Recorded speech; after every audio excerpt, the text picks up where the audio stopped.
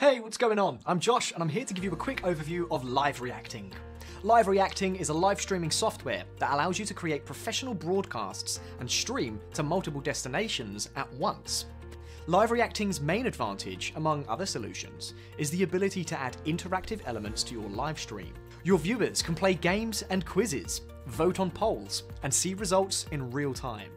These interactive elements prove to bring great results in increasing user engagement and brand awareness. But that's not all.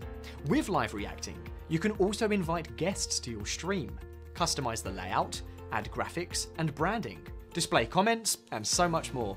So if you want to create professional, engaging live streams, give LiveReacting a try. With LiveReacting, you can build streams like this, with countdowns, polls, and multiple screens. Like this, where you hold an interview with guests. Like this, where you have an interactive live show with a quiz or some other game. Or simply stream previously recorded video as if it's live.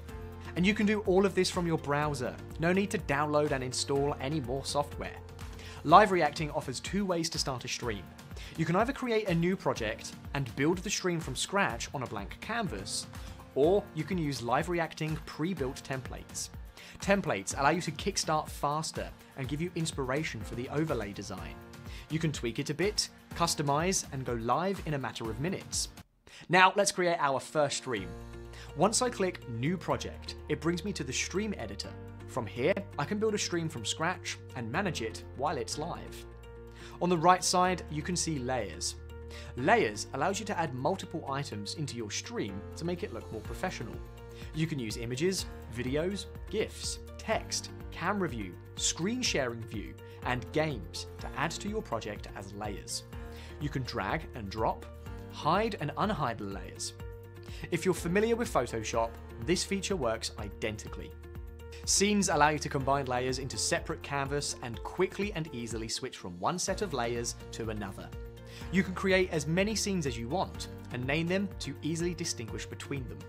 For example, welcome countdown, interview, game, break, end.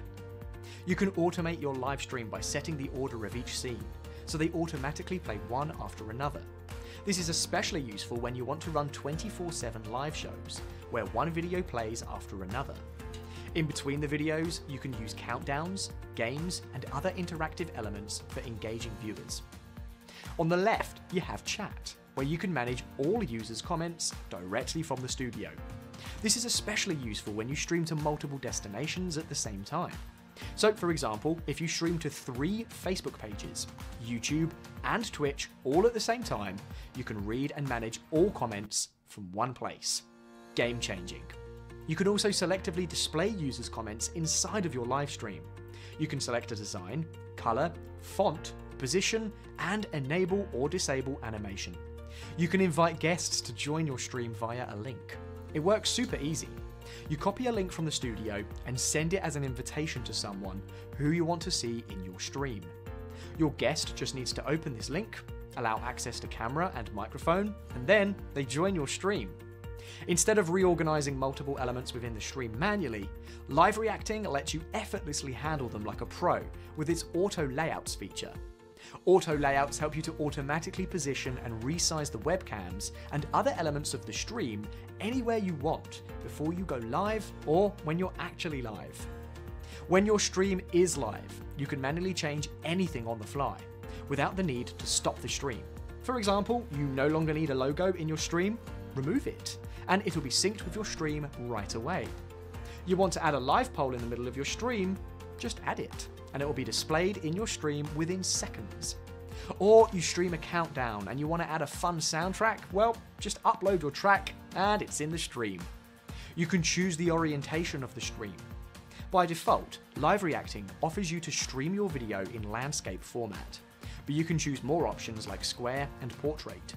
With an ability to change formats, it becomes more convenient to view streams from mobile devices. In project settings, you select a social media destination to which you want to stream your broadcast. You can stream to Facebook, YouTube, Twitch, Instagram, TikTok, LinkedIn, and select a custom RTMP destination. Also, in settings, you can set up the duration of your stream, schedule it, and enter a title with description. By the way, you can also use live reacting in plugin mode to integrate its features into any other streaming software like OBS, StreamYard, Restream, and others. And that was it. I hope this video was useful, and I hope live reacting will be the tool that brings your streams to the next level. Well, with its bunch of interactive features, it definitely will. If you have any questions, just contact LiveReacting on their website in the live chat, and someone will assist you right away.